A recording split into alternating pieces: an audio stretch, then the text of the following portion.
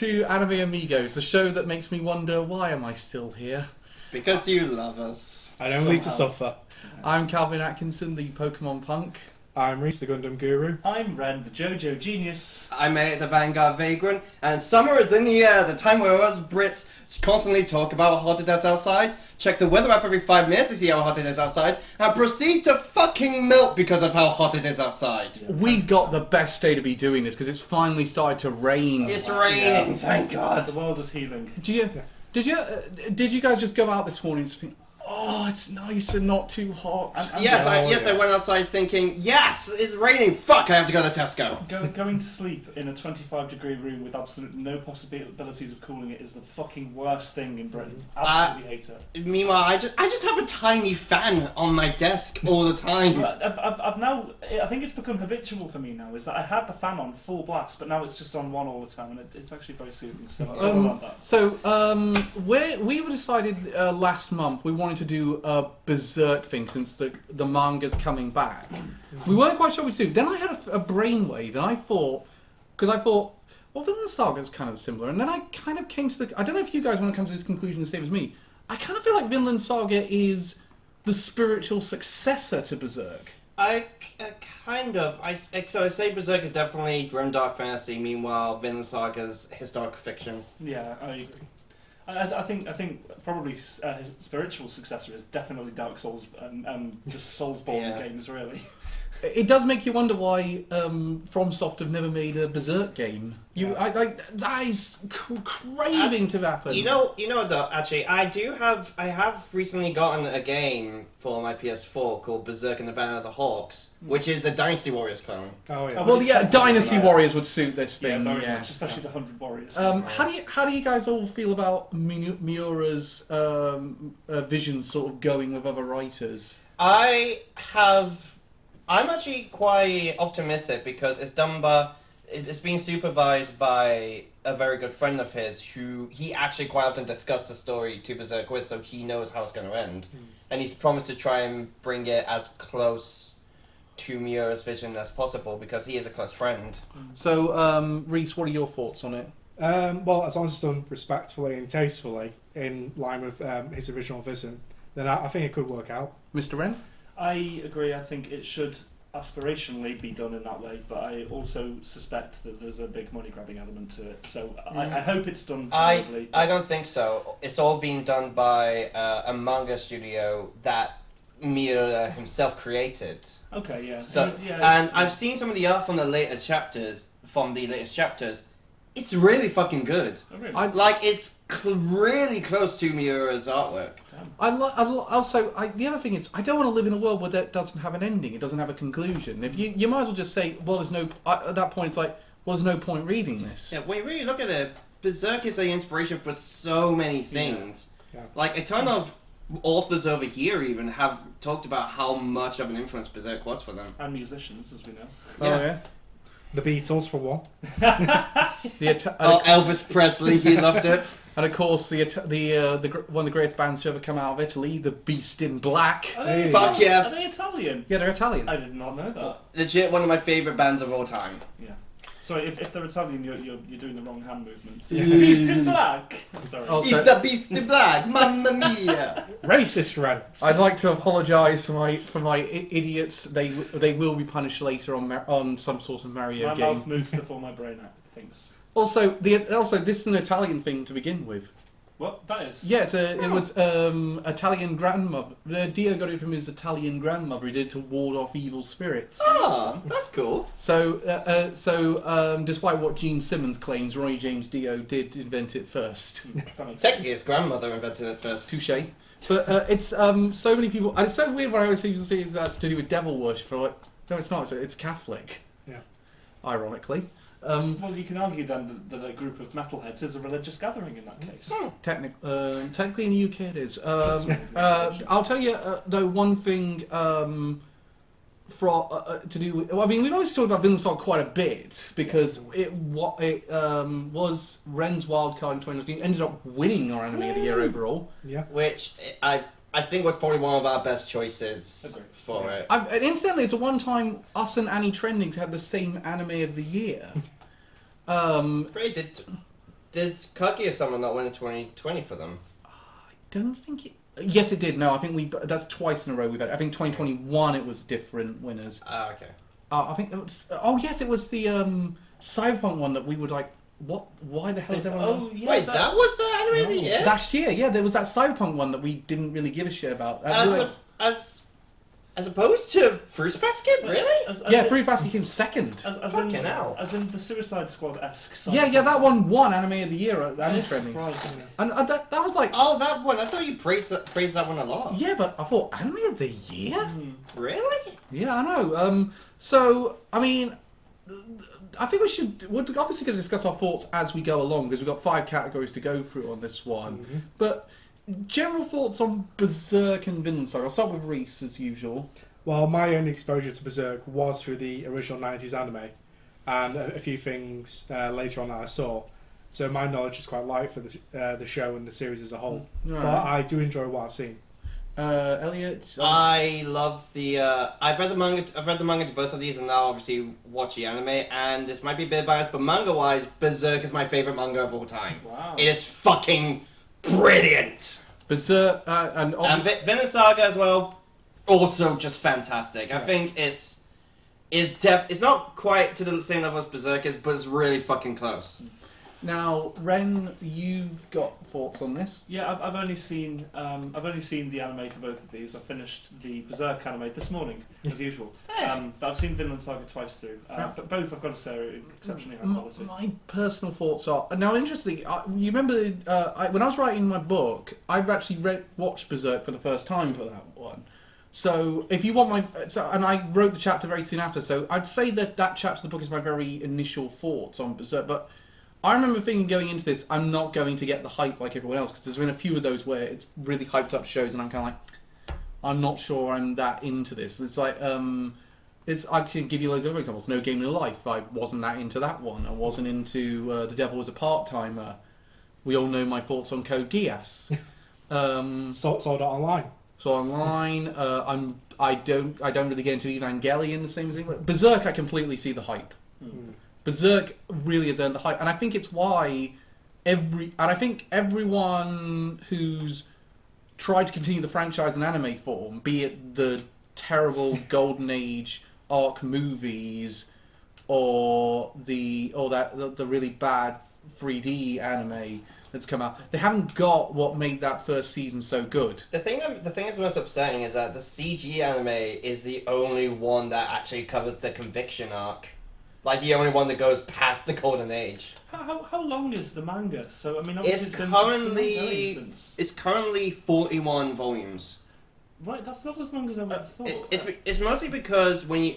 first of all, Miura took a 6-year hiatus on the series, and he really takes his time with his art. Like, you know how with a lot of Shonen Jump manga, they come out every week. I think with Berserk, you get like 3 chapters a year. No, fair enough. I'm all for artists working to their own schedule. I'm wondering, is that going to change now that Miura's not writing and drawing the art?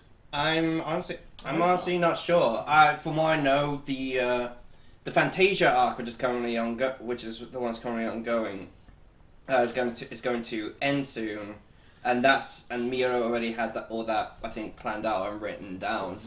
After that, the next arc, I'm not sure. Is Guts going to wear a pointy hat with stars on it now? No, he's going to be chopping a broom to bits. Thank God it's in the public domain. Should we do an overview of the series for people who haven't watched it? 2 quick questions for people that have watched it, actually, on Elliot's front, since he's read the manga. Yeah. One, if you've only seen the 90s anime, what chapters does it cover? Does the manga is part of the manga covered, or volumes of the manga's covered is covered by that? Well, if you want my full recommendation, I would suggest reading the manga after Volume 8, because Volume 8 is where Guts spoilers. No, let's wait a bit on spoilers. Let's just say the ending of the show happens at 8. No, a very significant part of the show happens, which begins downfall of Griffith. Okay, yes. And after that, a lot is cut out. Like a lot within the show is cut out. In fact, the Golden Age In fact, after that bit in the anime, there's like 8 episodes left. The Golden Age arc, it goes up to volume 14. Oh wow! I know what bit you're referring to, and I was watching it and being like, oh wow, that's changed. I do. Yeah, they skip over. They skip over quite a lot. Yes. Because it was said that they time skipped a full year. Yes. Yeah. They do actually try to skip a full year in the manga as well. They miss a lot of battles essentially. Yeah. I do like the cuts that they made in the anime though. I think the cuts they made in the anime are smart ones.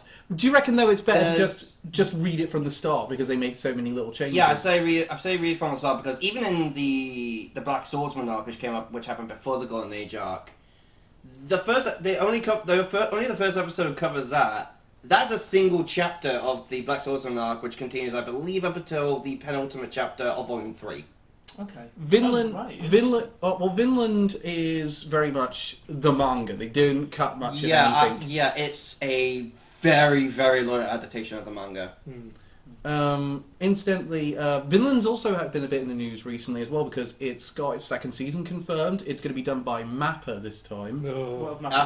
It's the final season of Attack on Titan. Oh, okay. I mean, we'll give it a defense with this. I don't think Attack on Titan's gone bad because of Mappa. I think Attack on Titan went bad because the source material went bad. Yeah, but also, dear God, that animation art style in the final season has been bad. Is it really? No, the animation's It's been terrible. atrocious. Not been nearly as good. Like, for Christ's sakes, Wits did a really good job with it. Are we talking like a decrease in quality from between One Punch Man season 1 and 2? I would say yes. Yeah, I'd say about that that level. bad? Yeah, it's really bad. Okay. I will at the very least say this. I think the Mappa art style will probably fit Vinland Saga kind of pretty well. I also have heard the creative team behind Vinland Saga is coming to Mappa to do this. Which I'll be interested because again, it's only the higher ups that run these studios. Most of the other workers are like mercenaries going between different studios. So on that basis, I think it's time to sort of get on, and there will be spoilers ahead for both shows. So you've been warned. So first category is best presentation. So we're taking a look at the animation, the music, and how the art style of the anime is, and how the art style. And we are going to talk a bit about how the team translated the art style of the manga to the TV show. Yeah. So well, I will say immediately Berserk loses points. Yeah, because of the because there is a lot. First of all, there's a lot of censorship, not just with nudity, but with the gore. Because pretty much every strike that Guts does in the manga, like full-on cuts in half someone, which is understandable considering how fucking massive his sword is. I know. Do you know what it is? It's there's a great. It's weird for me because that came out in the 90s, and that's the decade where most of the anime workers, anime creators go, I don't give a fuck. No, I don't give a fuck.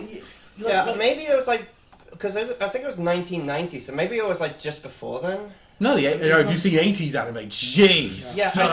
I don't really.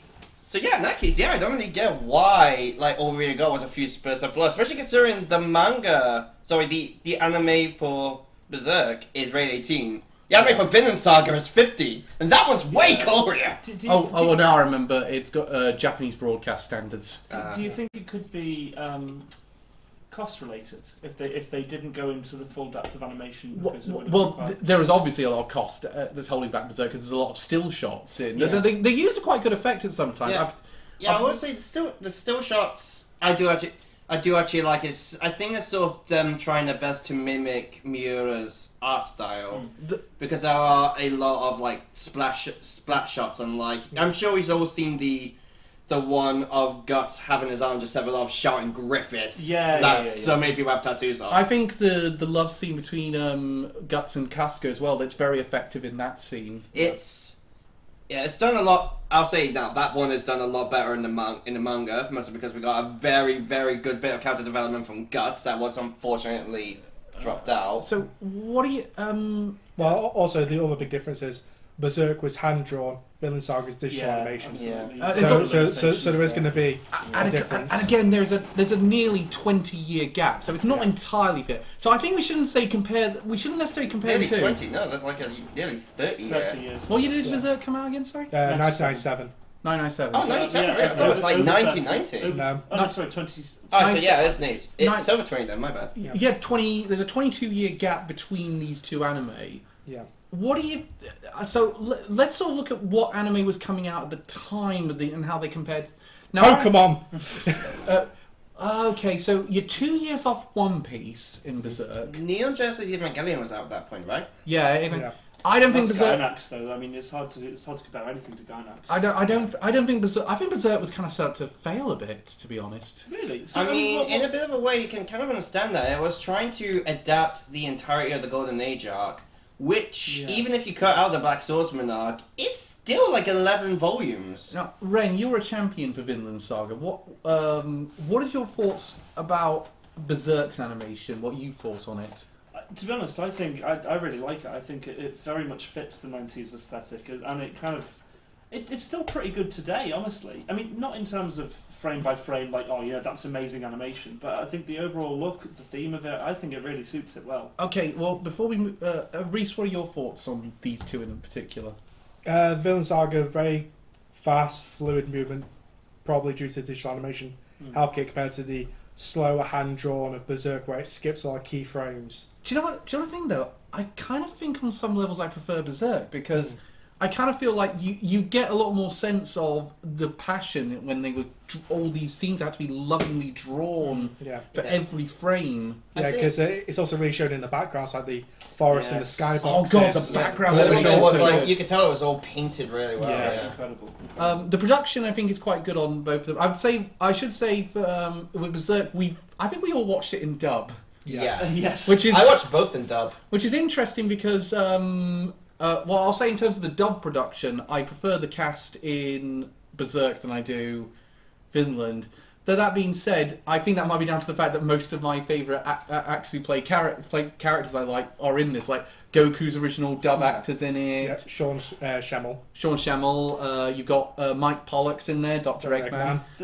Who was it that plays Misty in Pokemon? I will say there are definitely glaring issues with the dub. Must be the one I showed to you guys, where he goes, "They cannot build a raft because of the lack of trees when they're surrounded by a fucking forest." I loved I was watching this morning as the torturer of Griffith gets he's like, "You can't break through this door, it's 4 times thicker than your sword." Ah! You know what? That's actually accurate to the manga. Is it really? That is actually what happens in the manga. Except the main difference, in the manga, the torture is a lot more fucked up. Oh yeah, I believe that. Incidentally, as well, do you know what's amazing? I've read some. I don't know if this is true, but I've read somewhere that's a callback to Superman's first appearance. Really? Yeah, in Superman's first appearance, he tries to give a letter of innocence of our death row inmate to the governor of the, the butler says, "I'm not going to take you to the governor. Try getting through that door," and he just does it. So I've heard that apparently it's a homage to that, but I don't know how much there's actually into that one. It might be completely false. Similar. Well, one of the big references in these have been all the Gundam references. Tell me, I missed all of them. So Griffith is a Char clone. What? Yep, he's down on TV Tropes wiki as a Char clone because his path pre-end of the story. So I've always Eclipse. Yeah. I think we're at the spoilers. Yeah, I already said spoilers ahead. So. Okay, so everything before the eclipse, it's just Char from the original Gundam. I literally beat for beat. Yeah. You know, they've got very, very similar story arcs. But as we were also going to say, as we go along, he has very similar arc with Askeladd from Vinland. I feel like Vinland Saga, though, wow, the fight scenes are so well choreographed. Yeah, like they'll, as I said, they're also like really great adaptations of the manga. One scene that in particular that really sticks out in mind in both is when you see Thorfinn's first person running towards a captain to try and take off his head. That is adapted incredibly well. I like probably one of the best presented episodes in Vinland Saga for me is the village and the sack of the village.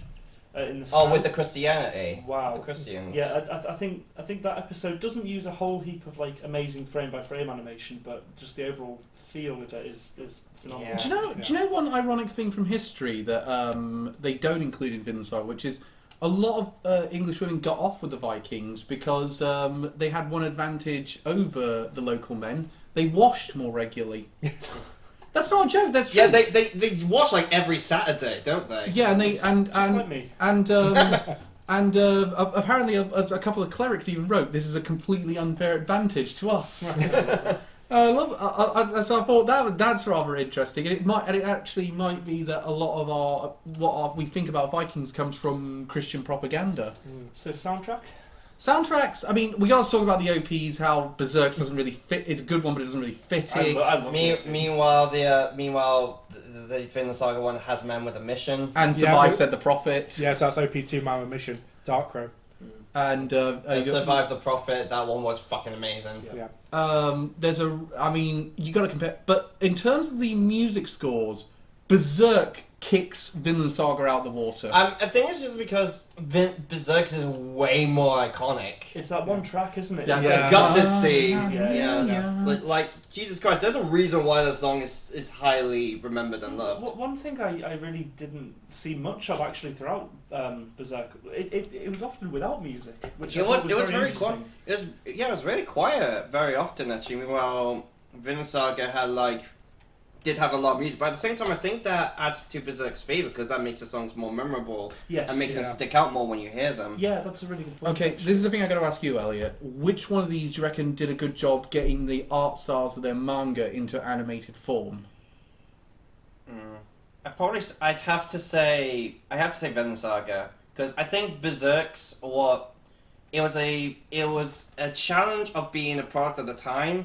And I'll be honest, even today, I don't think anyone will be able to mimic Miura's art style because Miura adds in so much detail, and like you can tell that each page, each panel took like ages to draw, and you just think, you've really taken on a Herculean task trying to animate that. Meanwhile, Vinland Saga, it does a good job getting the characters' expressions down. The art style looks very good, very much like the anime.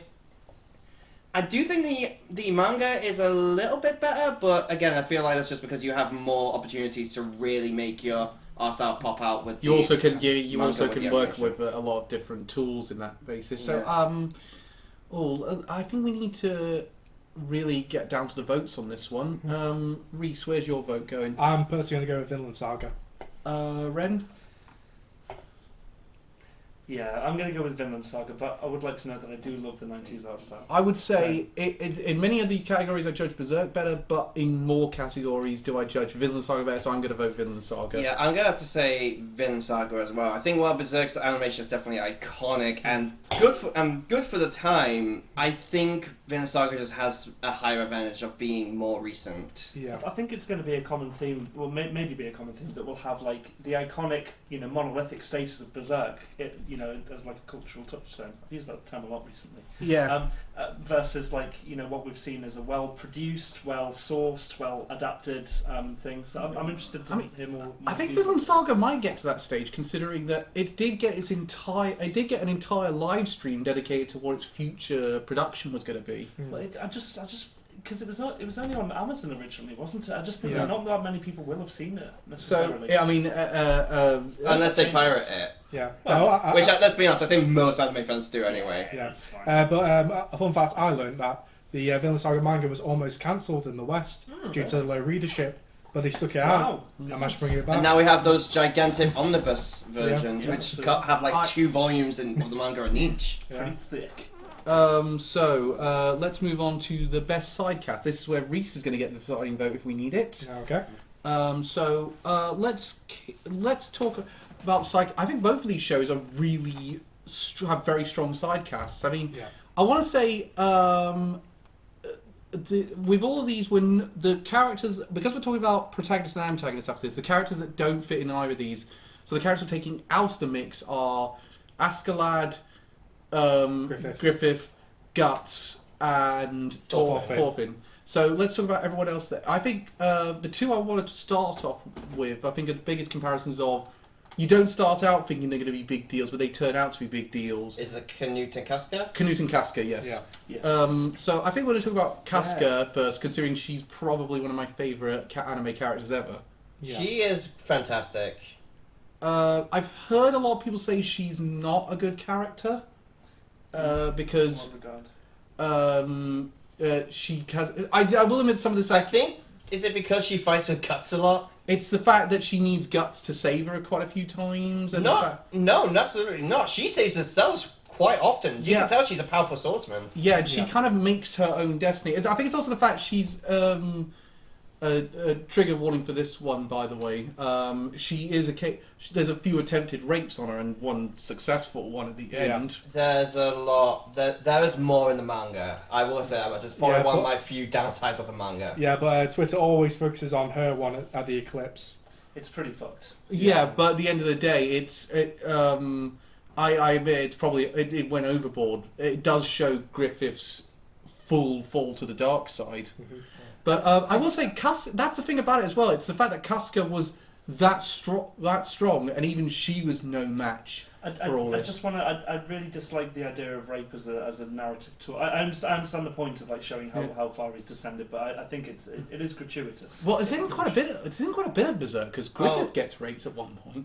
Yes, I'm gonna say now. I don't want to. Is it okay if I tell spoilers for the manga? I'd rather avoid spoilers for the manga because there's only some people that have never gone I'll to just say now. It gets worse. Her fate in the manga is a lot more bleak. Oh God. She she also get raped, but she does.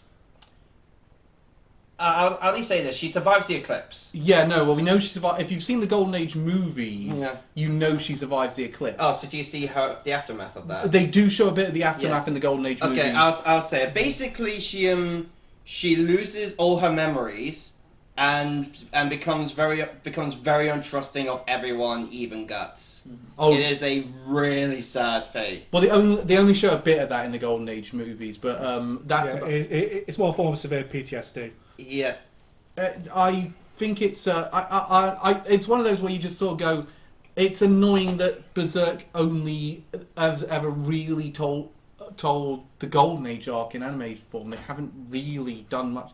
I know they've done those other two scenes, but there's people that refuse to watch it because of how bad that art style is, and they can't. The art style, that seems silly. No, not the art style. The animation, I should say. Oh.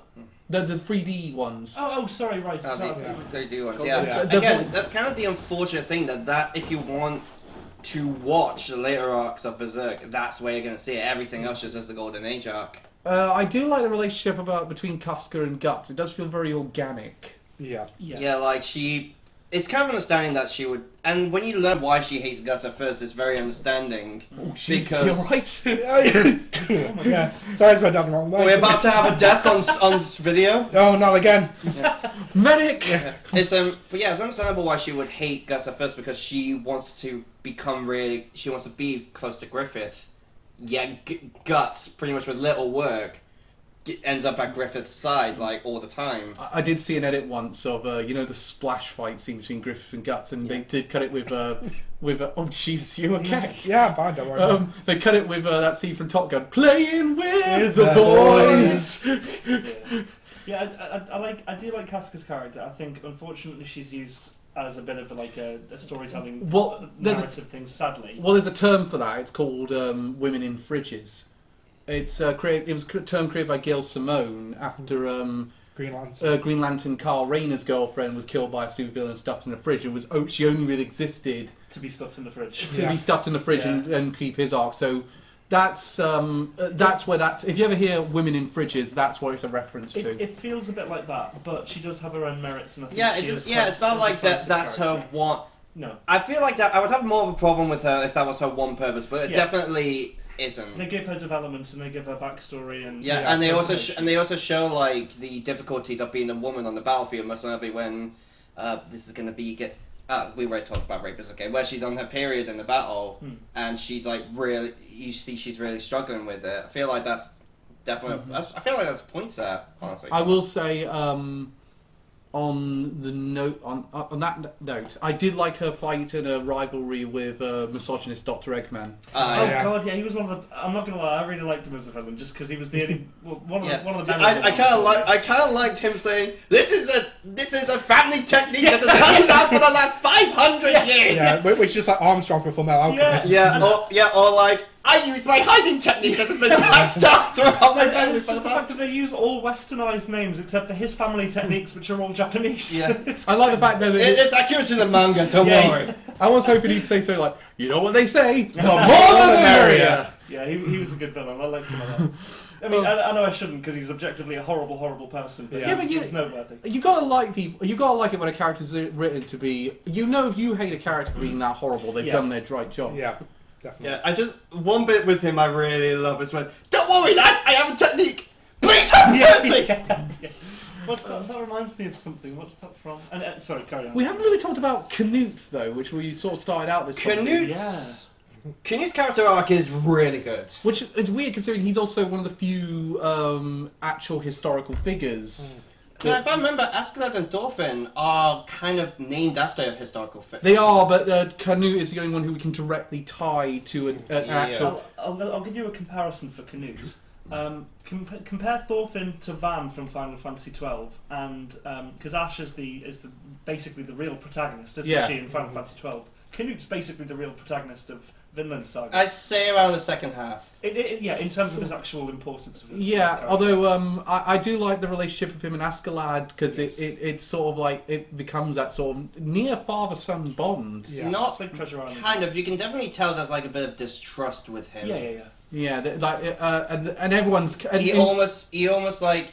I think he feels like, okay, so he is in my service, I can control him. That is kind of what made him feel a bit more safe, almost. Everyone's in Vinland Saga. The big difference between Vinland Saga and Berserk is, in Vinland Saga, everyone's out for their own their own goals. Yeah. In Berserk, everyone is out for their own goals, except to a certain extent. Guts just wants to do whatever he wants to do. He doesn't really have a great agenda at the end of the day. No, I would kind of say in Berserk, everyone's following Griffith. They're just following their guardian angel. Yeah, it is that line.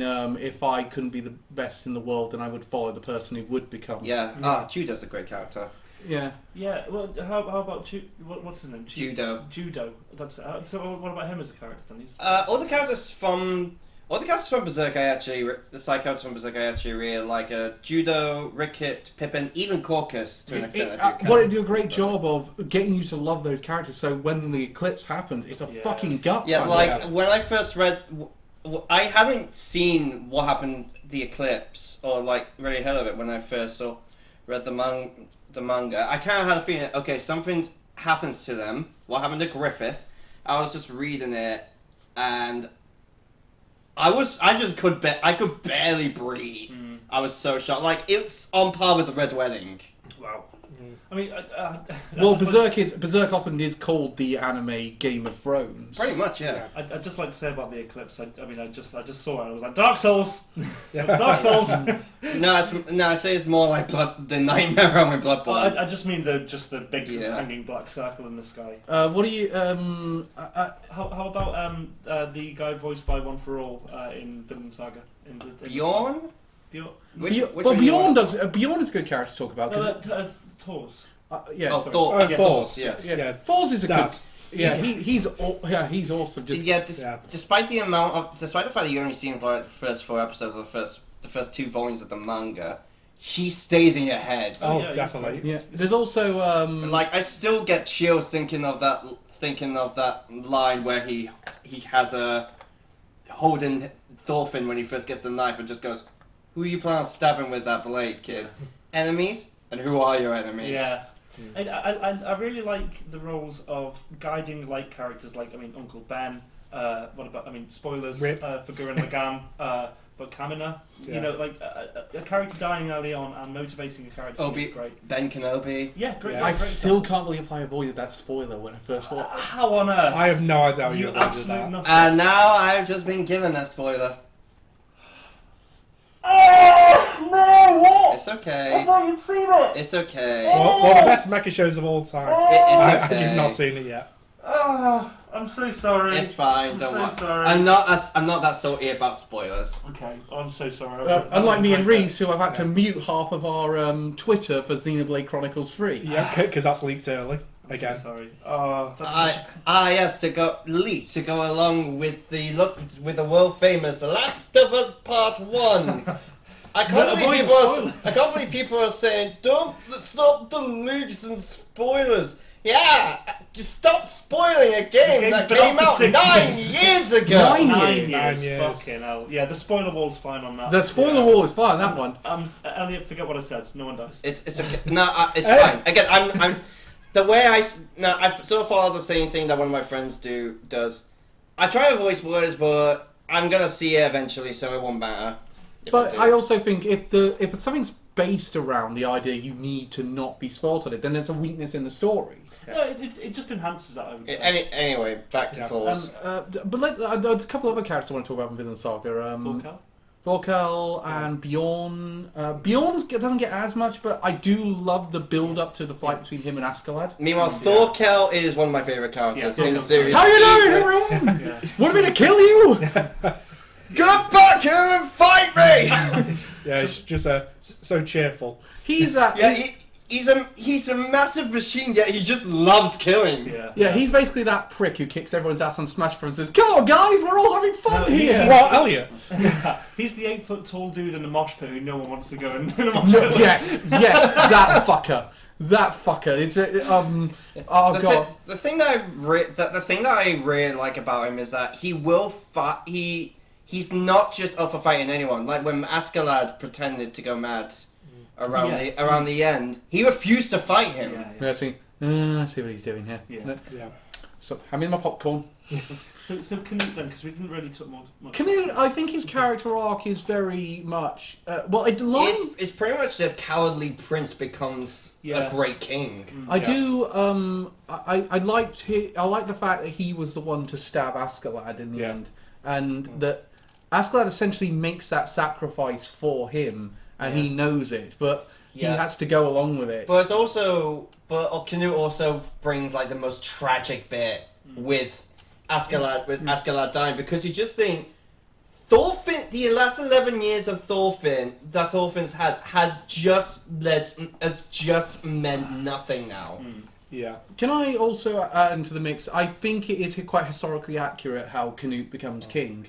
It does happen. Would you say it happens a bit sporadically? Like it's a bit instant. Like he doesn't slowly his character build. Like you kind of get a bit of that when he first talks to Thorfinn, but then all of a sudden his mentor dies, and all of a sudden, boom! I'm a great king now. Yeah, it is very sudden. I also meanwhile, I guess with Casca, you could definitely see is a bit more build up. One of the things I want to add to this one, when in regards to Canute as well, though, it does. I'm with you. It is quite abrupt.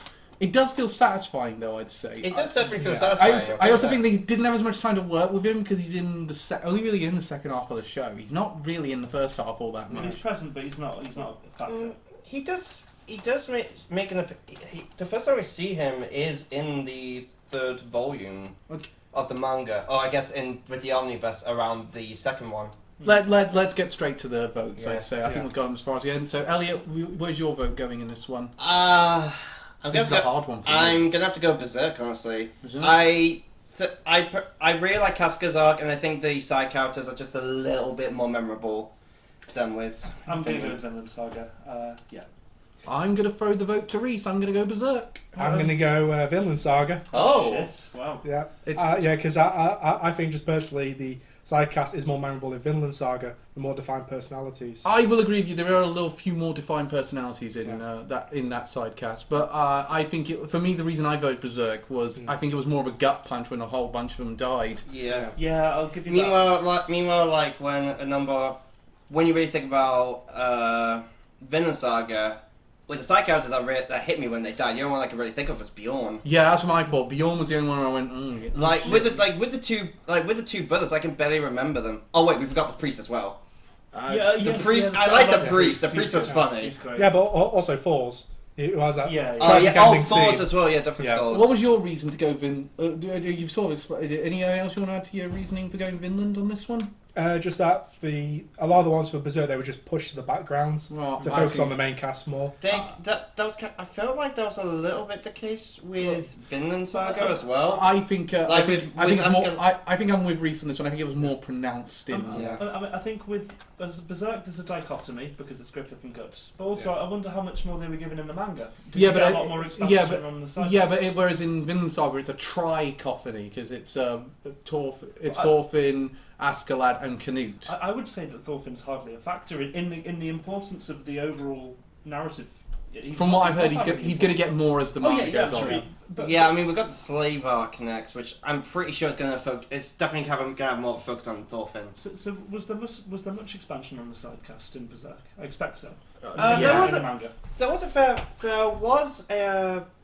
fair bit. For example, something they didn't show in the anime. Ricket survived his encounter with the monster and was actually one of the people who, the main factors that saved Guts and Casca. Oh, wow. And he actually helped Gus a lot. He built the arm cannon for one and the crossbow. Right. Oh, so it wasn't the blacksmith then, like we see in the post-credit scene in the The anime. blacksmith created the Dragon Slayer sword. Ricket did the other stuff, and even after that, you see like how much of an influence all the other characters made on Guts. For example, Guts uses throwing knife now because he got Judo to teach him. Oh, He right. just never used it in the Golden Age art because it didn't really fit his style. He thought, it might be useful. Yeah. Big sword go burr. Yes. Speaking of which, okay, so we spent all this time talking about Berserk a lot, but Vinland is winning currently 2-0. Yeah. So let's see, is it going to be a 3-0, is Berserk going to win one back? It's best protagonist, and Ren gets the casting vote this time. Oh god. Okay. Right. So we got Thorfinn and Guts. Now these two are very similar in the sense of they're very single-minded. The only difference I'd say is Thorfinn knows exactly what he wants, or he thinks he knows exactly what he wants, whereas Guts is kind of trying to figure out what he wants.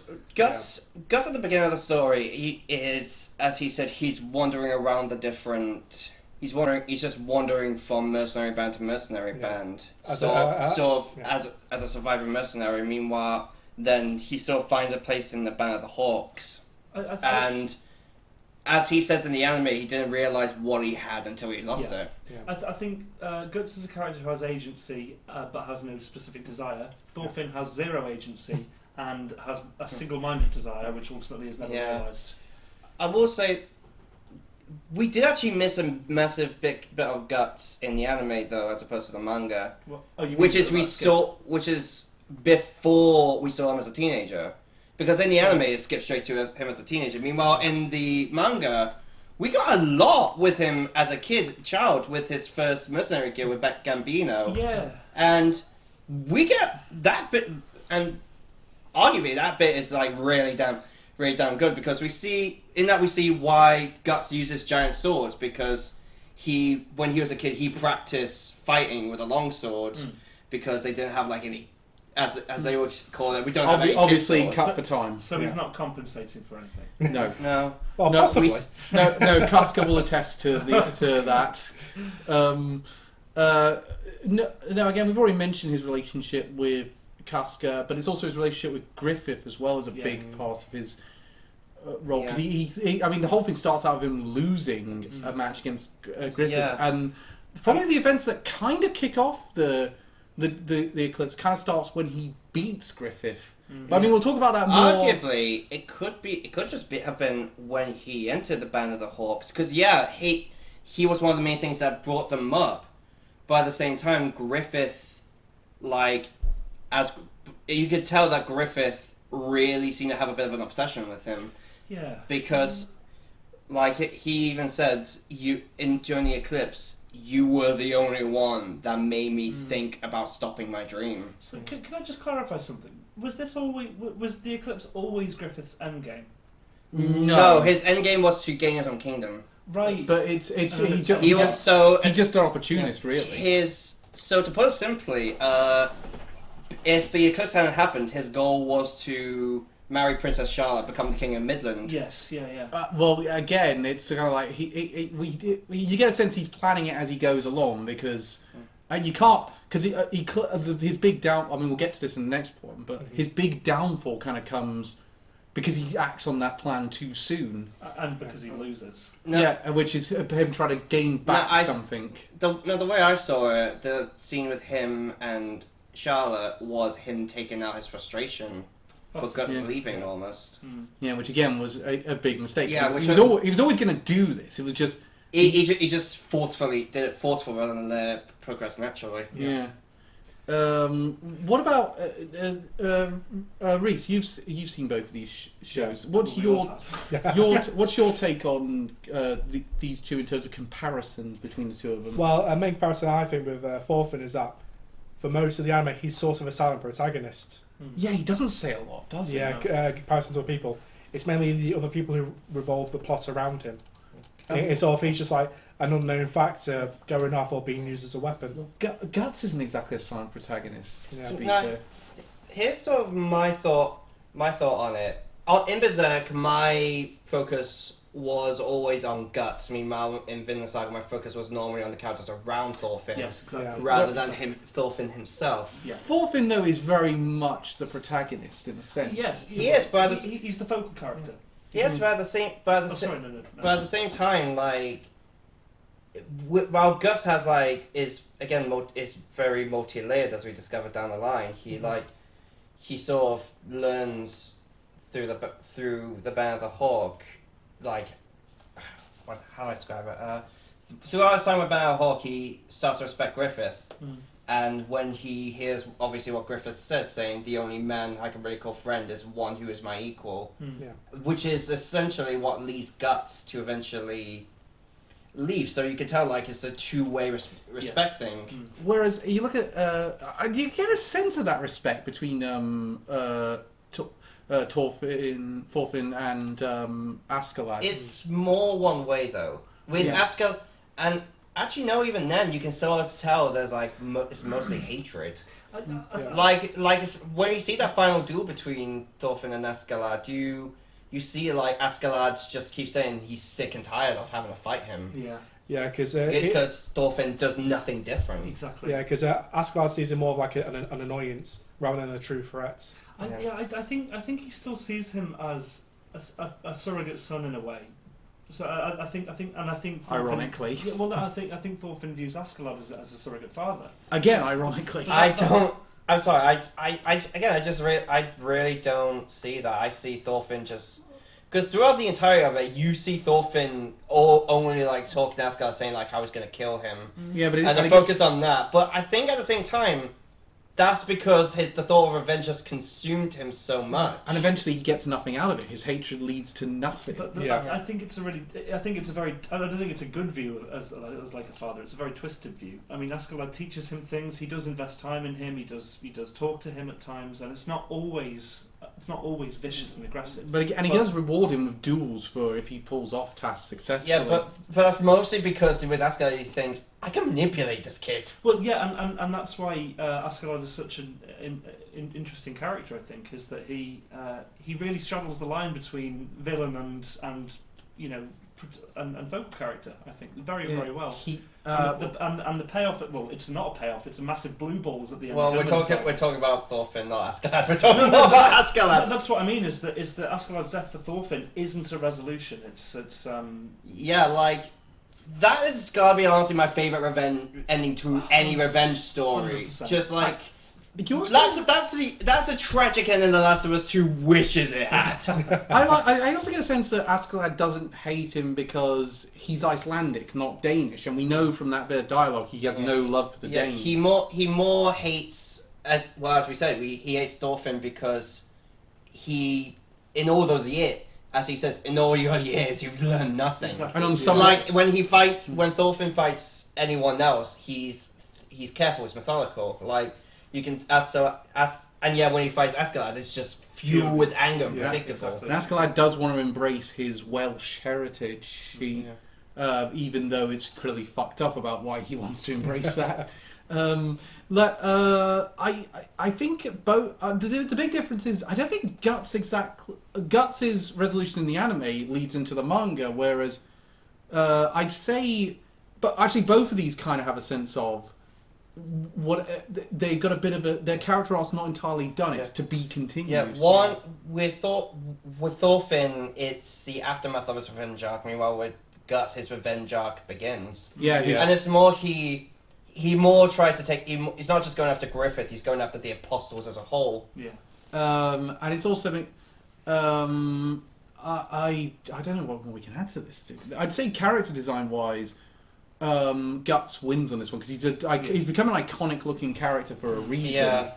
Hence the whole Black Swordsman trope. Yeah, exactly. Stems from him. I think Thorfinn's character design very much reflects his immaturity and the fact that he's still a brooding teenager, really. Yeah.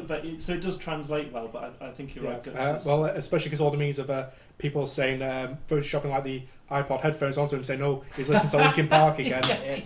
Which is weird because just change it. Just change his hair black, put some eyeliner. How could this happen to me? Yeah, literally. Which is weird because we all expected it, whereas most of the other people in it look like they're just a Mon Amarth fans. Yeah, exactly. I think we need to get to voting. I'd say. Reese, where's your vote going? Mine's going to go with Berserk and Guts. Elliot? It's no contest for me. Guts wins. And it's me. It's Guts as well. I was going to vote Guts as well today. So, just again, there's so much more layers to him. You see him like grow up and mature more. Meanwhile, with Thorfinn, it's all just murder, murder, murder, murder. Yeah. It's because you can see where he's coming from, but at the same time, there's a reason why Guts is like still the main focal point. Meanwhile, with Thorfinn, it feels more like you're focusing on everyone around him. We'll get onto this in story structure, but I think it would have been interesting to see, the end point of Vinland Saga, Thorfinn moving on with his life. That's where we see him at the start, similar to Berserk, where it's all told in flashback. I think that would have been an interesting way of conveying that story. Let's talk. It's my cast. I mean, honestly, the manga kind of does that. The fight where like they carry the boats towards the fortress and fight there. That's where the manga starts. Did anyone else? That's where it starts. I've read the first volume of the manga. As a matter of fact, a lot of the childhood stuff that you see of Thorfinn sort of learn to survive on his own. A lot of that is anime only. I'm pretty sure. Oh. I feel that was a good addition. To be fair. Oh, yeah. Definitely, yeah.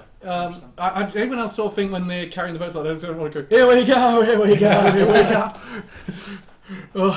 Interestingly, that was also a technique used by the Ottomans when taking Constantinople in the 15th century. They travelled their boats overland. Continue. Well, let's go back to Constantinople. Go back to Constantinople. Been a long time gone. Constantinople. Why did Constantinople get the works? That's nobody's business but the Turks. Okay, that's a weird tangent. Let's move on quickly to villain. Yes. The antagonists, and both of these shows are kind of defined by their antagonists. I'd say to a certain extent. So Griffith and Askeladd. I think with Griffith, his payoff is brilliant because you've grown to like him throughout most of the show. Yeah, I've never seen a villain who you love, then feel sorry for, then despise at the end. Yeah. And it's done so brilliantly. It's like he has developed this trust amongst his men. He has built this thing. You truly believe in his goal, and then by the end, he betrays everything for his own selfish gain. Yeah. And what makes it great is the fact he believes he's justified in it. Yeah. He completely fucks up the world for his own reasons, and he thinks it was the right thing to do. And I think that's a great kind of villain. Yeah, because the scariest kind of villain is the one who thinks they are the hero of their own story. Exactly. Yeah, absolutely. So and also flawed characters. You can't have a flawless villain. Yeah, and like his downfall is done really fucking well. Obviously again it's after Guts. It's after Guts leaves, which I think it's debatable whether it is whether it's more Guts' fault or Griffith's fault. It's Griffith's fault. Griffith's. But I mean, like, how much of a blame does Guts take for leaving? Because that is sort of the catalyst, at least, to Griffith's downfall in a way. Catalyst, yeah. Yeah, but I'd say with again with Griffith, the biggest problem is as soon as Guts leaves, it's the one thing he couldn't control. So he then acts irrationally to try and regain control. Yeah. Yeah, like as I said, the scene with Charlotte in the anime is or the anime manga, sorry, is very much more, in my eyes, a sense of him taking control or taking out his frustration. It's also quite Guts leaving. It's also really uncomfortable considering it's Misty's voice actress in that role. Let's. To be fair, she couldn't have known at the time she was going to be playing one of the most iconic female characters in anime. Yeah, which is funny as well, because this was the same year that Pokemon was airing as well, at the same No time. way, what? Was it the same year that the dub came out, though? No, it was at least 98, 99. Yeah. I'd say. Right, okay. I don't remember exactly when the two dubs of these came out, but there was quite a bit of a gap between them, I believe. I'm going to say, I mean, hopefully this won't detract points from it, but I'm not convinced Askeladd is an antagonist. I say he's somewhere in the. He's definitely definitely an antagonist because he's a threat, but I wouldn't say he's the bad guy. Also, it's a lot like in a way. L is the antagonist of Death Note. That's a good example. He's definitely the good guy, but because he's against the main character, he is pretty much the But antagonist. it's also the fact that Askeladd and Griffith was the thing that kind of drove this thing. I thought those two characters are very similar. Yeah. They're both trying to form their own kingdom. The only difference is Askeladd, he already kind of announces he's going to betray his own men. Well, in a way then, so maybe we should view... I don't know if Askeladd was after his own kingdom. I don't know what Askeladd's end goal really was. Well, he did. He kind of said he hated the Danes, and he said he hated the Danes, but I think it was more just general hatred. I don't think that was really. Wasn't I was more saying that I think to rile up his men so they could really go out on him. Well, I mean, I think he was kind of like a wild dog anyway. He was quite conniving, but ultimately he acted irrationally. I think he just wanted to be like. I think it was just fine being the leader of Vikings. Meanwhile, Griffith obviously had higher goals. Yeah.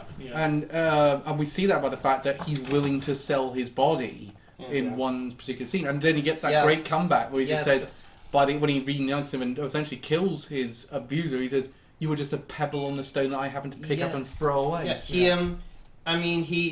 You can kind of see where Griffith's coming from with that bit as well, because in a way he said he did, because he said in it, why should I sacrifice the bodies of hundreds when I can sacrifice mine for one night? Yeah. Mm-hmm.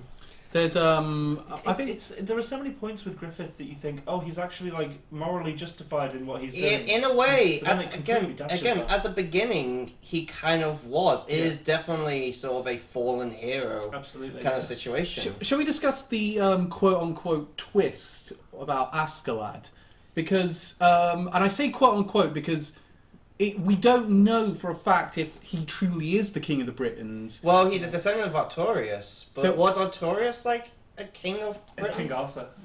Supposedly, but we don't. But again, for all we know, he's embellished that fact, and he's just doing. But so, is he truly the king of the? Again, both of the. Is he truly a king of the Britons, and he's trying to claim the throne that he believes he's entitled to, or is he just making this shit up so that I think he gets out of it? He can get Canute out of this situation he's been put in. I would probably say more it's the latter, but it's kind of unfitting for his character in a way. It would seem strange for him to go to the length that he does without a goal in mind. I would say he probably believes he's the rightful descendant. But, do you know what I compared it to? And I think this works well. And I think you'll agree with me on this one, Reece, because we're both big fans of this film. Sure. Blade Runner 2049. They don't actually say in that film, is Decker a replicant? Yes. They sort of bring it up and then sort of hand roll it away because they know we have to bring it up, but we know it's also not that important. Yeah. The thing I find kind of funny is that the movie keeps it ambiguous whether he is. I mean, I think that's the right word. Meanwhile, in the book they full on say no, he isn't a replicant. Yeah, and I'm personally under the belief that Deckard isn't a replicant. Yeah. I don't know about you, Reece. You say, what's your opinion on? I don't think he is. I say no also. Yeah, I say no. Also, why would you make a sort of a replicant to hunt other replicants and then make him totally apathetic and impossible to do the bloody job? Yeah. Shit design. I just thought that Shits and giggles. made by Elon Musk. Yeah. But that it brings up that. But the point I was making on that is the fact that the king, whether he's a king of the Britons, kind of doesn't matter because he's in that situation. He's in that situation, and that's the decision he makes. Yeah, and he could just be using that as clout to take control from others as well, Yeah. saying, "No, I'm the centre of I the Kingdom of mean, Britons." when you think about it, I mean, his mother was saying, "Oh, we are descendants of Artorias," but she was already walking a thin line to madness. Yeah, no, Right, she- so it could have just been entirely in her head. Like Yeah. she nearly got killed by Askeladd's father because she thought he was Artorias come back. It's also giving a good reason for Canute to kill him because Canute would. He'd have, if he wanted to be the king of the Britons, he'd have to kill Canute eventually because the way succession works, Canute was always going to be the next king. Yeah. I think. Well, that was his brother Howard as well. Oh yeah, well there was Howard as well. Yeah. Maybe a bit of a strange comparison, but like in Joker, like Joker's mum tells him, "Oh, you're the son of Thomas Wayne." Oh yeah. Spoilers. We- but we don't Well, actually, but that's the thing. It's not. Maybe it's not a spoiler because we for don't all actually know if it's true. For all, for all we know, he's not the son of Thomas Wayne, and I mean that entire film could be entirely in Joker's head. Yeah, exactly. Yeah. Which I think is a nice. It links quite well with Asgard. Then is he could be really functioning under the belief that he is. It doesn't make a fucking difference if he is or not because we Yeah. don't actually know, and it doesn't make it. Also, it can't factor in. While we're on the subject of this one, Todd Phillips, we know you like Martin Scorsese. Stop making Martin Scorsese copy films. You've done it twice now. Well, at least with the sequel to Joker, it's confirmed to be a musical. Yeah, did you not know that? Fun. Yeah. I Yeah. have no idea why. It's I- fitting for him, but it's not fitting for the first film. What the fuck? Yeah. I like the. I'm hoping they put in that song from the one of the few good things about that Killing Joke animated adaptation. There's not many you can say about it, but one of the good things was that they did do a very good version of that song. I go loony. I liked the. I honestly kind of liked the Killing Joke after like the first 30 minutes. Yeah, like- it's a whole opening thing with Batgirl. It's like, Yeah, it's the ugh. opening being with Batgirl and like the gay character. Yeah. I think after that it does a pretty alright job at that. Yeah, why did they feel the need to put in a gay stereotype who would have been probably considered offensive in the 90s? Yeah. The dumbest, but going back to our original point, Which was? because we'll probably I'll probably, Askeladd with Artorias. yeah, good. That might concentrate people not cancelling us. Which, for by that. the way, every time I think of Artorias, please tell me I'm not the only one who thinks Dark Souls. Yes, yeah. I think with Askeladd, I had a point and it's gone now. Never mind. That was it. I think the true antagonists, if we want to view it in like proper actual oppositional forces, would be the Apostles and would be Canute's dad. But Canute's style, I would definitely agree with you Yeah. there. Yeah, I'd like, agree with he's you on still that one. the true antagonist, but I feel like, again, just because Askeladd is the opposition to Thorfinn, yes, he is exactly, defined yeah. as the antagonist. And I also think we need to compare these two characters. Oh yeah, together. 100%. I just mean, but that's why it's an interesting discussion to have, is because these characters are so multifaceted.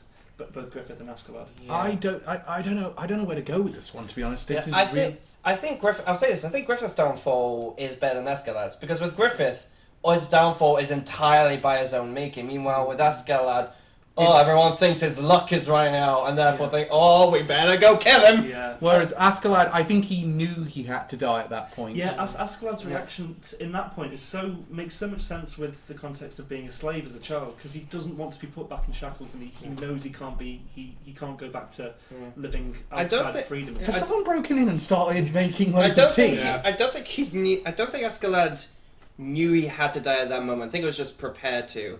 I feel like if he hadn't been stopped, he would have just He crowned could himself have. king. I think he was trying to buy time, considering he had a way out or not. Yeah, compared to Griffith, where he had a goal in mind the entire story. Yeah, and he was obviously completely barred from achieving that goal. I'm going to now ask for a vote. I'm afraid. This is so hard. Good news, you're going third. Reese. I will go Berserk with Griffith. Again, as much as I love Askeladd, no contest, Griffith wins. Ren. I have to go Griffith.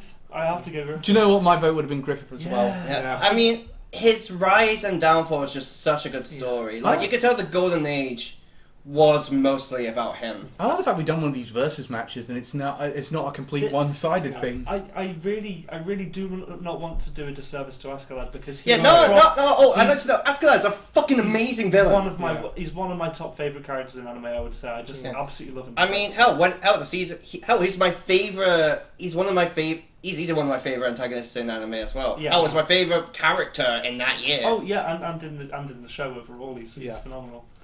So So let's talk story structure. We've got to talk about it. The final category. It all comes down to this.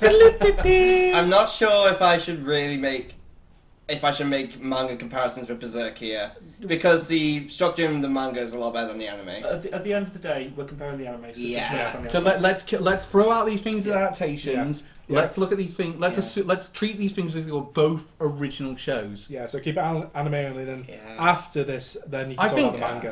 Can I say the biggest problem I have with Berserk's anime story structure is the fact that we essentially get a flashback, and that's the entire fucking season. They never go back to that thing that they set up at the beginning. That's kind of the case with the Black Swordsman arc in the manga. The Black Swordsman arc, as I said, takes place around up until the penultimate chapter, I believe, of volume 3, and that normally acts as an introduction to Guts, a brief introduction to the God Hand, the Apostles, the way that the world currently is, and also it also introduces us to Puck, who the anime never brings out. Except in the bloody Golden Age art movies, they put Puck in loads of Puck? a little fairy. Well, we do see Puck in the Golden Age arc in the manga, but that's just because she was part of the I'm not sure of the small circus cart that Ricketts was wandering with for a bit before they found the eclipse. Yeah, but the point I'm making on that is that was a smart cut for the anime. I have no idea why they put it back in with the movies, like especially during again, you only see him in the Golden Age arc, not in the Golden Age, the Black Swordsman arc. In the Golden Age arc, they only have like one small bit. And again, that's in the movies, but it's like you could have cut this and it would have made a fucking bit of difference. The fact that anime kind of proved that you can cut it and it doesn't make a difference. The biggest problem I had as well with the movie, let's compare the story structure of the movies with the anime, for example. Like the biggest problem with the movies is they had only like 4 hours to tell the entire bloody Golden Age arc, whereas the that would be a volume every 20 minutes. Whereas the anime is double that.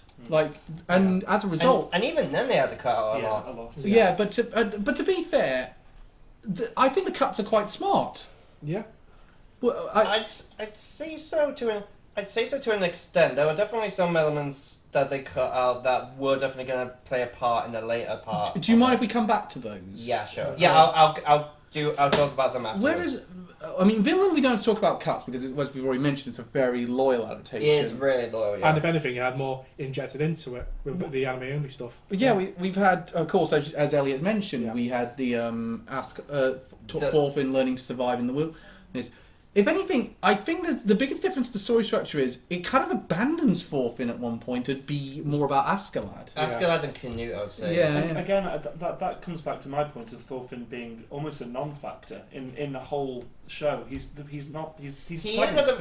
very beginning. Like at the very beginning, you can tell like it's almost like he shares the spotlight with other people. Like at the beginning, it was him and Thor's. After that, it's him and Askeladd. Yeah. Then it sort of almost kind of drops him for Askeladd and Canute. It makes sense because I think Thorfinn's important origins are his dad dies and then he wants to kill his kid. The very big element parts to that is his dad dying. Arguably, when Thorkel tells him about his father abandoning them, and then Askeladd's death. Can I tell you a scene that really bothers me in Vinland Saga? It's the scene where Thorfinn's taken in by that family of the village that's going to be pillaged. That's in the manga.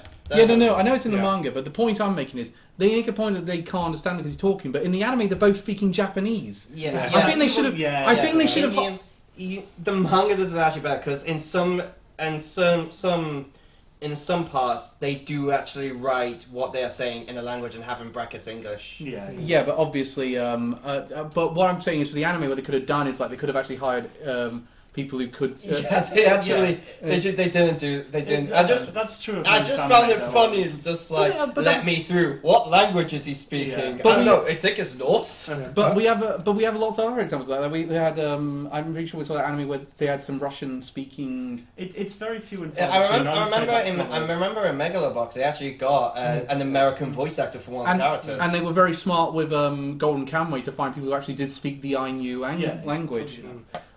Yeah, so I think the entirety of the Vinland Saga season could have served as a flashback / backstory for Thorfinn, because he's going to become the protagonist. He is the protagonist, sort of, but he's going to become the focus. I mean, there's a reason why they call this arc the prologue. That's it. Are Exactly, you it's a prologue. are you essentially? I'm going to get this one. Are you saying that you would have preferred it if they did what they did with Berserk and had one full episode about Thorfinn in the future, and then we flash back to all this and made that the anime? To be honest, no. I don't know if that would be the case because because that that we got with Thorfinn in the manga was still part of the prologue. Meanwhile, with Guts, the Black Swordsman arc was definitely after the Golden Age arc. So these are more adaptation things rather than anything else. Yeah, I'd say so. I think the anime actually did a really clever job with Vinland Saga, with saving that for later on rather than bringing it back at the start. I'd also like to add another point.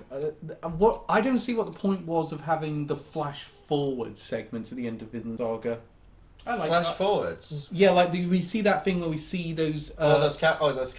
all those characters. And all I that think it's set up for second season. Well, yeah, season that's 2. Like it. we also got the same with Ahan and Wahakara and I, the last season, where we saw characters who we haven't seen in this season think, oh, they're gonna show up in the next season if they get one. I like that personally. I think that's a good I don't think that's a bad thing. Well, I find it quite funny though, considering they're going to switch studios. Those characters are going to look very different.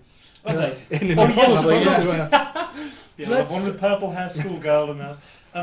I do want to say I don't think it would have served well as a flashback, because I don't like this is what Guts is going to turn into. Then let's flashback to his origins, because we already know it's going to go to shit. Yeah, anyway. I do kind of agree that with the Berserk anime, they probably should have just stuck with the Golden Age arc. I agree. Because in the manga that makes sense, because again that's kind of it has more time with Guts at that point, and then kind of goes back because it tends to go forward after the Golden Age. I'm not sure 20 minutes is enough with Guts to really introduce that character like they did in the anime. I'm not sure there's enough time. Yeah, again, the manga does a much better job with it. Yeah, I was sort of playing off your point. Yeah, That one. I do think like either they should have had a brief. I feel like they should have had an episode like sort of briefly telling his time with Gambino. I think like these two. I feel like these Yeah. two are very evenly matched in this category. Gambino's was very short, I felt. Considering the fact that we do have a lot more time with him. Yeah, I didn't understand much of what happened with it. I just saw that obviously he killed his surrogate father character. Again, I'll go into it when we go after this point. I think pacing wise they're very similar to each other. They both got the same amount of episodes to tell their story. Yeah. Well, if anything, I think Vinland Saga takes it a lot slower than Berserk does. Pace-wise, for its story. Yeah, I do agree, and I think that's kind of to his benefit as well because I feel like Vinland Saga is a story that you kind of need to do a bit slowly. Meanwhile, I think honestly with the anime of Berserk, I think they do the downfall of Griffith a bit too quickly. No, Yeah, I was only 4 episodes. Before the, I think it's like probably 4 or 5 before the eclipse. Oh. Meanwhile, in the manga, granted, most of it is battles, is fights, but we do definitely see a lot more resistance from the Midland Army trying to get them out. I was explaining to a non-anime watching friend about this, and I want to see if you guys agree with me on this one. I said if you did this in like normal TV terms, this would be a fight between Game of Thrones and Vikings. Would you say that's an accurate comparison? I'd probably say Game of Thrones and The Last Kingdom. Well, also found the Game of Thrones ended shitly. Yeah, but I've heard a lot of people have said Berserk is the anime equivalent of Game of Thrones. I'd say after Golden Age, it will be more The Witcher. Yeah, I think The Witcher's a better comparison. Yeah. Though I guess seeing as we are talking about the Golden Age arc, I would probably say Game of Thrones. Yeah, Golden Age arc is very Game of Thrones. It's very much that idea of Political power and what it means to rule the throne and succession and what what individual soldiers matter in the grand scheme of things. Yeah. I will say I was quite jarred at times by Berserk's pacing, because I think it extends out the fights, which is natural because you want to get all of the cool animation in. But then it does kind of fast forward through some aspects of character enrichment and backstory. You know, I mean, like the Gambino thing and. Again, I feel like missing out the Gambino bit and like some of the actual character development stuff with Guts was definitely a detriment to the anime. And like the 100 man slaying bit was cut over 2 episodes. In the manga, it is a bit quick. A lot, like I think a good chunk of it, because in the anime, most of it I think was focused on Kasuga escaping. Meanwhile, in the manga, a lot of it was on Guts fighting the 100 men. Which were you guys disappointed by any aspect of the story structure with these two? Well, I'll go first, but I will say the whole eclipse felt very rushed and out of nowhere. Yeah, it does feel a bit compared to how those no real build up throughout the series for it. Yeah, the eclipse does come a little bit out of nowhere in the manga, but there's like a bit more time to develop it, I guess, because we do get sort of the hints to it that the Behelit is protecting Griffith, and we do see a brief glimpse of the God Hand before the eclipse happens. And of course, whereas in the anime, it's only really the pendant, and of course we have seen that flash, we know what the world is going to end up like. Yeah. I think the thing about it as well for me though is I had a point here. I'll agree that I think Knut's we touched on this before, but Knut's character development is very, very quick. Yeah. But that's not a pacing issue. That's a writing issue. The way you clicked there, I thought you were trying to hypnotise me. So say, when I click my fingers, you'll think you're a chicken or something. You're in the room. And you're under. Look at my eyes. Yeah, it's on. Look at my eyes. You're under. Huh? Go on, Cal. Try and click your fingers. I can't click my fingers. No, it's impossible. Yeah, you're using the wrong ones to start with. Now here's the thing: put your fingers down like that. Put your 2 fingers down like that. Get this, and then. See, the fact that Reese can do it and he's also dyspraxic means I'm really bad. You need to try. What you need to do. I can never get. You need to try and click your fingers on your other fingers, not the. It's this Look, let's move on. We got better things to do in our time. No, we don't. Welcome to the Teaching Calvin How to Do Things episode. Episode 1: finger kicking. Join us next time where we will do whistling. I can't do that very well either. I can't do that. Oh, well, I'll never get a part in West Side Story. When you're object. I cannot believe that got nominated for Best Picture. I'm so conflicted on this. These are both really good in their stories. Yeah. I think we've got to vote, to be honest. I don't think there's any more we can do with it. So, Reese, where's your vote going? I'll personally go Berserk. Me? Yeah. I'd say Vinland Saga. The choice is gonna go to Elliot, but I still get a vote. I'm gonna go Berserk. I think Berserk sticks with me a lot more than Vinland does. Yeah. Berserk has a lot more memorable moments of the entire story. Elliot, you might find this tough to believe. I'm gonna go with Vinland Saga. Whoa! Shit! Because again, I feel like Berserk skipped out a lot, which the anime skipped out a lot from the manga, which definitely hit the story structure a bit more. Meanwhile, Vinland Saga, it is a very, very good adaptation. What? And I say, like, even all the stuff they added to the story. So I say Vinland Saga did the anime. I'd say it's a fair justification. Yeah, definitely. So was it your knowledge of what the manga has and has to offer that kind of took away from that? I say so. Yeah, I say so. For example, in the bit where we see with Gambino, we actually get kind of a scene that leads to later down the line. For example, like for start, when Gus was a kid, Gambino sold him off to one of his troops, and you can guess what happened. Yeah, there's a running theme. What happened? And so during the sex scene with Kasuga, it's more drawn out in the manga. Okay.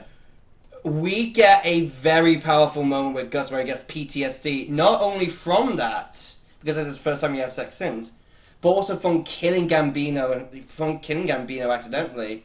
And we see a very vulnerable side of Guts that we just never have, and it's legit really powerful and soul-crushing moment. Whereas that scene in the anime is more about Kasuga. That scene in the anime is more about Kasuga, meanwhile it's divided between the two. In both versions, actually. I'd say it's also in the Golden Age arc, it's more about Kasuga than it is about Guts. I'd say with that scene as a whole, it's equal between the two. Can I just also add, fuck the Golden Age arc movies. I haven't seen them. Same, I've not. Oh, they are so bad. Like, wow, you thought the cuts were weird in the anime. The cuts are fucking barbaric. Also, one massive cut that I'm surprised by is the Skeleton Knight. There's actually a knight who runs into Guts not that long after he leaves the Banner of the Hawk, and essentially builds up on the prophecy that Zod the Immortal started off beforehand. And as it turns out, he's actually an antagonist of the Apostles. He's the reason. He's the guy who gets Guts and Casca out of the eclipse. Hang on. I can hear something. Oh yeah, it's the Fire Emblem staff ripping this off completely in every bloody game. Seriously, they skip out. Like seriously, we get a fight between him and Zod the Immortal outside of the eclipse. They skip. I'm so shocked they skipped him out considering just how vital of a character he is. Like in that second half. I just had a thought. Berserk Fire Emblem clone. Good luck at the Golden Age arc. Well, okay, so that's us for this month. I cannot believe that Vinland won. I thought all the way here Berserk was taking it. I mean, as I said, when it comes to anime, Vinland's a winner. Manga, Berserk. Yeah, I think ultimately, cultural impact of the show of Berserk. It's impossible to deny that this show has just been incredibly influential. Even I still like the anime. I still really like the anime. It's just there's a reason why even if this is the best one, it's still not an amazing adaptation of the manga. Seriously. Read the manga. It is fantastic. Like with any comparison we do, they're both really bloody high quality things. It's impossible to. I mean, we're choosing in specific metrics, so they're both incredibly good. We should say that definitely. Oh yeah, these are incredible shows. I mean, we named Vinland Saga Anime of the Year in 2019. I feel like Berserk is one of those quintessential 90s anime. You can't talk about anime in the 90s and not mention Berserk. Yeah, certainly. I mean, you can't really talk about even grimdark fantasy. Without Berserk, without at least mentioning Berserk. There's a reason why even non-anime fans like this thing. Yeah, I'd say so, and you can see it in. You can see some of the influence all over the place. Like you look at. You have to look at Warhammer. Yeah, well, I mean Warhammer draws a lot of its fantasy influences from Berserk. That's true. And I'm glad that Berserk will at some point it will get its ending. Yeah. It does. And it's just also Kentaro Miura, you are severely missed. The manga world will never be the same without you. I agreed. And speaking of tributes that we're going to be making, that leads us into what we're doing next month, which is we're going to be talking about our favourite things about Yu-Gi-Oh! Next month. After the death of Kazuki Takahashi. I felt we needed to do something about. Considering how much Yu-Gi-Oh played a part in all of us. I felt we need to go back to it. How Yu-Gi-Oh pretty much shaped my fucking childhood. So, I don't think I've ever been hit by celebrity death as much as Kazuki did. So we're going to be talking about. So we're going to talk about a bit about. We're going to talk a little bit about season 0 since that was the one that shaped season 0. Yeah, season 0. They briefly had an anime that was a complete adaptation of the manga. Yeah, it was about my guy had green hair. Screw the rules. Screw the rules. I have green hair. Is that why his brother in Filler had green hair also, or something? Yes, possibly. No, but we're going to talk about our in each season. We're going to talk about our favorite duels in each season and what. And we are going to talk a bit about the ending of. We're going to sort of talk about how the ending of Yu-Gi-Oh worked and why all the things that have followed it haven't worked. Yeah. But the main thing we're going to talk about the actual ending or Dark Side Dimensions. Both actually. We're going to revisit Dark Side Dimensions. Yeah, because often Dark Side Dimensions that follows the manga. It doesn't follow the anime. Yeah, but let's. But the thing is, we're going to say for each season what Ren's going to be a bit. Actually, here's something kind of fun I learned about Dark Side Dimensions. You know the scene where Yugi's new dual disc activating? That was animated by Kazuki Takahashi himself. Really? Yeah. Wow. So, but the main subject of the next one is our favourite and least favourite duels from Yu-Gi-Oh. So I've only seen Duelist Kingdom arc. So your favourite and least favourite are going to come from Duelist Kingdom. Yes, they are. Yeah. So that's fair. But it's mainly so we also had. It was also because we wanted to have one so that we could concentrate on the summer season of anime I am very behind. I spent the last 2 weeks doing nothing but binging Vinland Saga and Berserk and playing Fire Emblem Three Hopes. I'll tell you right now, there's a vampire one on high dive. I know the one you're on about. I've heard really good things about it. Yeah, put it this way. I said this and said, if Elliot isn't considering this for a wild card, I'll be amazed. Well, it has Vampire in the Garden to compete with. Oh yeah, Vampire in the Garden. That was a really good vampire anime. Yeah. So we'll see you next month for our best and worst Yu-Gi-Oh duels. Thank you very and to pay tribute to one of our favourite manga creators. But thank you very much for tuning in. We'll see you next time, guys. Goodbye. See you next month. Bye.